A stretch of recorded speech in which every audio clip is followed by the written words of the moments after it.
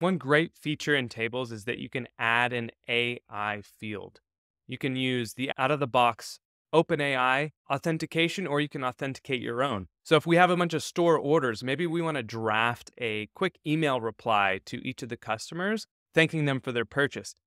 Once we set up this AI field, it'll work for every order that comes in. So you won't have to lift a finger. Let's set it up. We'll go ahead and create a new field after the product name field here. We'll choose AI field and create prompt.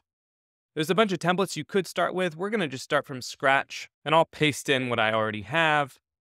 All you need to do is just map whatever fields from the record you want to put in here. So I'm going to put the quantity, let's see, the customer name, and the actual product name. And we're just telling it to draft a quick and friendly thank you note.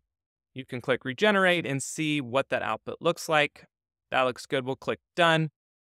We'll name it email thank you and click create. And you'll see here it'll go through all of the existing records and add in the thank you email notes. And when you click in, you get to see that email drafted and ready for you to edit and then send to the customer.